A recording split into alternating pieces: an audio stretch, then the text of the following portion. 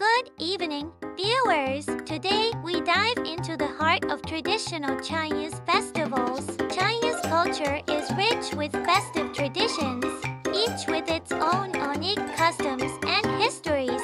Foremost is the Lunar New Year, also known as Spring Festival, marking the beginning of the Chinese calendar with fireworks, red envelopes, and family reunions.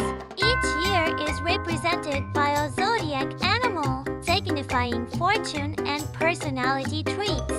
Next, the Dragon Boat Festival, with origins tied to the poet Koyan, features thrilling dragon boat races and Zongzi sticky rice treats wrapped in bamboo leaves.